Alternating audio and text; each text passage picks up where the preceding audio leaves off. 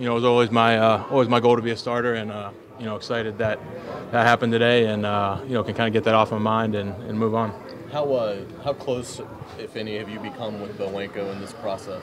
Yeah, we've definitely gotten close. He's a really good guy. He's working his butt off, and he's doing well. He'll probably be our next guy in. If anybody goes down, and I got a lot better through the process. I know he did too. How much did your familiarity with Olsen's scheme, you think, help you in this battle? Definitely helped. Knowing what you're doing is important, and that was probably an edge.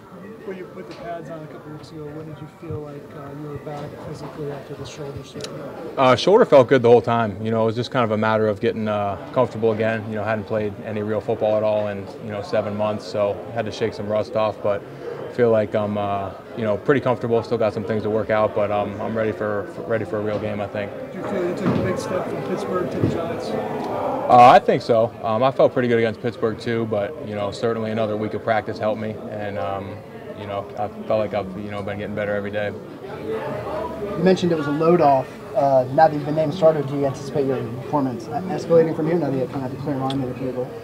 Yeah, I think I try to keep the arrow going up the whole season, but certainly going to help, and can move on to some other personal goals. Which for me the last 2 years has been the same, to try to be one of the best centers in the league and try to make a Pro Bowl. So that's where my mind's at now. How many push-ups can you do? I haven't just cranked out as many as I can in a while. I could go try and come back and let you know. Okay, cool, thanks.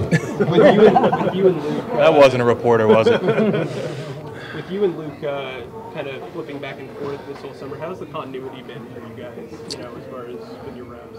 I mean, I think the guards have adjusted and quarterbacks have adjusted pretty well, but, it'll certainly be easier now just working with, one set of guards and one quarterback, I think.